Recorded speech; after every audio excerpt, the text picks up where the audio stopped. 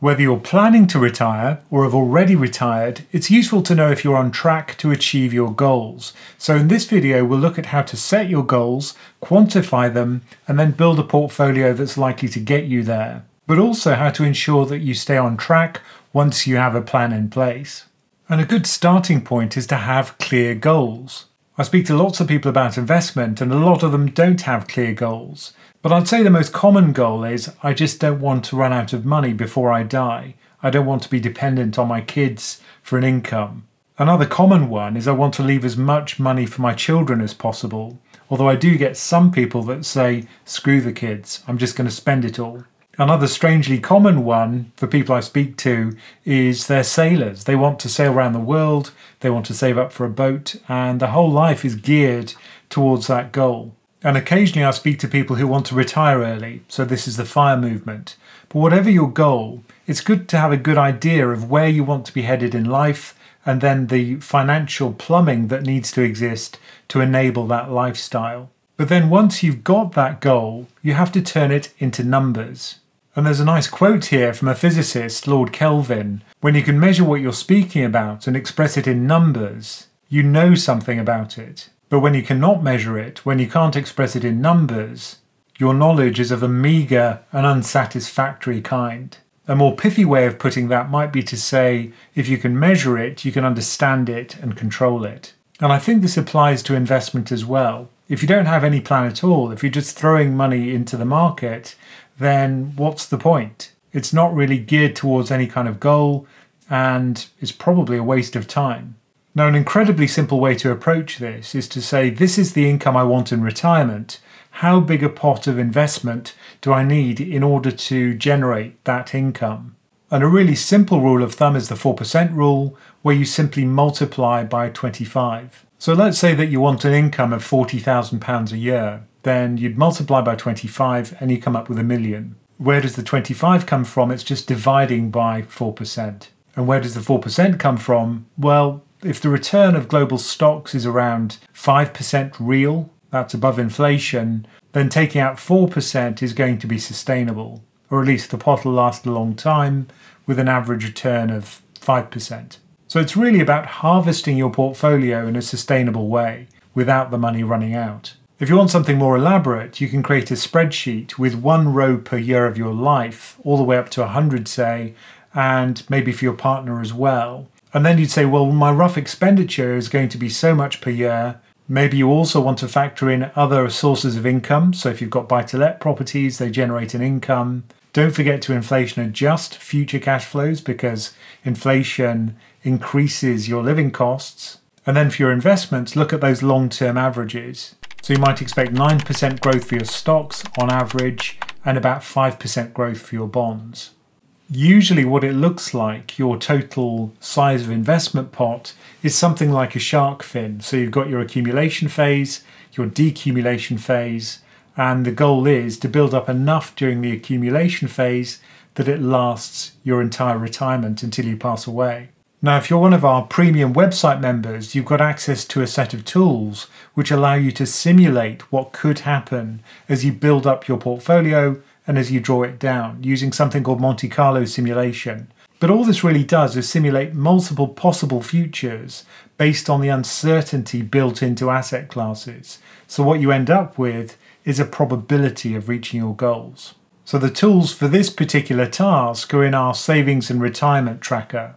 So let's say you're going to build up a pot of £600,000. The 4% rule would tell you that that would generate an income of about £24,000 a year. So with this tracker, what you can do is say how long you've got to get to retirement. So let's say it's 20 years. Let's say your initial capital is £100,000. Inflation's 2.8%. Savings growth rate, the rate at which you can grow the amount you're putting aside. Let's say that's in line with inflation, so 2.8%. And let's say we max out our ISA, so 20,000 a year.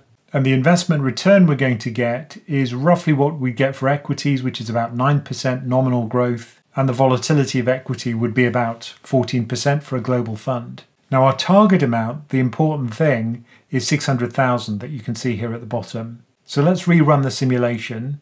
So this is what the results look like. Each of these wiggly lines is one potential future, and it simulates 200 of those. You can specify how many simulations here. But the median case, the typical case, is the red line in the center here. And you can see that in 92% of the simulations, we reached our £600,000 target. And in some very lucky simulations, we actually built up considerably more, 2 million in some cases or even more. Now you can't ever absolutely guarantee that you'll reach a target because stocks are random. Sometimes you can just be unlucky with the sequence of returns you get. But what this allows you to do is to work out the probability of reaching a certain target given the uncertainty in stocks. There's also a tool which allows you, once you're in retirement, to work out how likely it is that your pot will last. So this is the drawdown forecast tool. So let's say we're going to have a 30-year retirement. We live from, say, 60 to 90. Inflation's going to be 2.8%, and the income growth rate, let's set that equal to inflation because we want our income to match inflation. Let's assume we want an annual income on top of our state pension of £30,000. And we've got our initial capital invested, which is 600,000. Let's stick with an investment return of 9% and a volatility of 14%, and we'll do 200 simulations again. Now what you're trying to avoid is ruin, and this is when the money runs out before you die. So these are these paths that lead down to zero. We'll talk later about how you can avoid that, but the median case here is that the money lasts more than 30 years, i.e. longer than we're expecting to live. But the money didn't run out in 85.5% of the simulations. So personally, I'd like a little bit more certainty than that my money's not going to run out.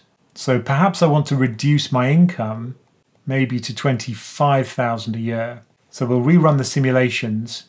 And now we can see that the money didn't run out in 95% of the simulations. And I'd probably be happy with that probability. So let's say that we've got some goal. We know when we're going to retire, say, and we know roughly how much we're going to need. There's still a question about how much you put into stocks, into bonds, what the asset allocation should be to reach those goals. So I'll show you a simple approach which many people use to try and come up with that asset allocation. Now, when it comes to the portfolio, when I'm talking about a goal, what I mean is a financial goal. So that means that you'll need this much cash to achieve your lifestyle at this point in time. And ideally, you'd have that broken down year by year. But another approach is to use buckets. So instead of using year by year forecasts, you just break it down into kind of short-term, medium-term, and long-term goals. Now, a short-term goal, you've only got a, say, 5-year horizon for that. Then you don't want to put your investments into something crashy like stocks. So there you'd invest in a safe bucket. So that could be, for example, money market funds, or it could be single gilts, or it could be short duration government bond funds. But really anything which isn't crashy, and you'll give up some return as a result of it being safe. Then maybe you've got an intermediate bucket, which is between 5 and 10 years. And again, these periods aren't set in stone. You can adjust those as well. But for that kind of period of investing, you probably want a more even split between safe stuff and risky stuff. And by risky stuff, I'm talking about global stocks. Because what you're trying to do now is dial up the return. You can weather a little bit more volatility. You can wait until things recover if there is a crash. So you can dial up the risk a bit. Still not maybe full whack, but a bit. So for this intermediate horizon, maybe you want an even split between risky and safe. And then if we look at the 10-year plus money, which you're not going to need for more than a decade, for that, the vast majority, I think, should be in stocks. Because there you're going to get higher returns and you can ride out the volatility quite easily. It's very, very unusual to have a 10-year period when stocks don't have a positive return. And that's for global stocks. So how can we use this in practice? How can we turn this into numbers? So let's go back to that total pot size of £600,000. And let's say I've worked out that roughly I'm going to have cash requirements of £5,000 over the next 0 to 5 years. Well, that means I'm going to set aside £5,000 into my safe bucket. And then for the 5-year to 10-year range, I'm going to have another £20,000 requirement. So for that, I'd split it between 10,000 in safe, 10,000 in risky, say, if we've decided for an even risky safe split for that intermediate time period. And then for money I'm not going to need for more than 10 years, I put almost everything into risky. So that would be, say, the remaining 575,000. Now this is just for the purpose of illustration. Don't take these numbers as meaning anything. You'd work out your cash requirements over different periods of time and fill in the blanks appropriately. But what this has allowed us to do is to work out how much to put into safe investments, how much into risky. The total in safe is 15,000, the total in risky 585,000. And this is just one approach. You could be much more nuanced about it, and you could actually change it over time as circumstances change and your cash requirements change. Well, now what we've got is a plan. We've turned it into numbers, and we've got a projection roughly of whether we're on that track, because we can create a spreadsheet and see for this year, this is roughly how much I need in order to get to where I want to be. But how can we stay on track if we have to live with what markets throw at us? It's never a simple, smooth ride. We get market crashes, market rallies, and that really complicates things. So you have to be flexible in your planning to accommodate that uncertainty. So during the accumulation phase, if you know roughly the profile of your investments, so here it would be this red line, which is the median size of our investments over time. If we get to year 10 and we're not anywhere near where we'd expect to be, which is around 400,000 or maybe 500,000 pounds, then we'd know that we'd need to start saving more. We'd be below our path. And of course, if we're well above that, at say 600,000, then maybe we could even spend a bit of money. Although to be extra cautious, it's usually best to have an excess. Now during drawdown, what we want to avoid are these catastrophic outcomes where essentially we're ruined. We get a sequence of bad returns, we still have to sell things in order to live because we're retired, and we end up with no money in our pot. So how can we avoid those outcomes? Now there are certain requirements. What we do want is we want our income to keep up with inflation, otherwise we become poorer in real terms and our standard of living will start to fall. What also kind of makes sense is that we should be able to take more money out of our pot if we have a bumper year of returns. So there should be some kind of linkage between the size of our pot, our investments, and the amount which we're withdrawing every year. If the size of the pot shrinks, if there's a crash, then that means we probably have to cut back our expenditure, for example. And that means that the pot will last longer. So a really naive way of doing that would be to say, every year I'll inflation adjust my withdrawal. So if I took out £20,000 last year, I'll take out £20,000 plus the rate of inflation over the last year. And that way we'll gradually accumulate greater income over time. And of course we'd also need to add how much the size of our investments grew and shrank over the course of the year.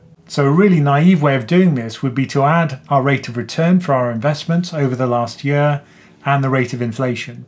The drawback with that approach is that if you look at the returns of a global equity fund like the FTSE All-Share, it's extremely volatile. From year to year, it can vary quite easily by 20%. In fact, that's the average annual movement for a global index. And most of us would not want to live with an income which varies by 20% per year. So if we just zoom in on the area in the yellow box and consider what our income would be over that period if we didn't have some kind of smoothing, this is what it looks like. You just get huge volatility from year to year. And after 2008, when we got a 40%-ish fall in stocks globally, you can see that our income also fell by 43%. So this naive way of increasing the size of our withdrawals by the investment growth plus the inflation rate is not going to work very well. We'd end up with a really volatile income. Of course, some years would be bumper years. For example, the year after that big fall, stocks rose by 30%. But that still doesn't quite get us back to where we started, which is an income of about 24 or 26,000 a year. So what people sometimes do is have spending rules, or sometimes these are called guardrails. And this is one of the simplest rules I know. It's called the Vanguard Dynamic Spending Strategy. Notice how these withdrawals don't have those crazy falls and rises. Gradually, the size of the withdrawals is increasing over time, although notice that the year of that crash, there's no growth in the size of our withdrawal at all. And the way this works is that you look at investment growth and inflation, you always inflation adjust your withdrawal. However, you cap and floor the amount of the investment growth. So the biggest contribution that your investment returns can make in any given year is 5%. Any growth larger than that simply goes into the savings and it stays there. And that covers the years when markets crash. So for example, this year, when it would have gone up by, say, 30%, instead it only goes up by 9%. And money's been set aside for the future. And following 2008, when the withdrawal would have fallen by 43%, instead it only fell by 0%. It didn't fall at all. And that's because of the floor on our withdrawal changes from year to year. So this rule is quite simple. You just take the rate of inflation over the last year, and whatever the return on your pot is, your savings, you cap that between minus 2.5 and 5% and add it to inflation. And that produces a much more smooth profile for your withdrawals and an income which is much more stable and much easier to live with. So these guardrails effectively ensure that you don't deplete the pot too quickly, and also that you get a fairly smooth income over the course of your retirement. Now, they can't perform magic. If you haven't got enough money saved, then you're just going to have a very small income in retirement, but they do help you by ensuring that those catastrophic outcomes are much less likely to occur. So in summary then, I think it's really important to have a plan, to turn it into numbers. Even if they're not exactly correct, it'll give you some idea of what you're going to need to have the lifestyle that you want. And then once you've got the plan, you can see whether you're on track. And you can use the tools like the ones I've just shown you, the Monte Carlo tools, or even just a spreadsheet to see whether you're on track and whether you're going to achieve the goals you really want. Now, if you do want to find out more about our membership, just go to our website, PensionCraft.com, and there'll also be a link to that in the description below. And, as always, thank you for listening.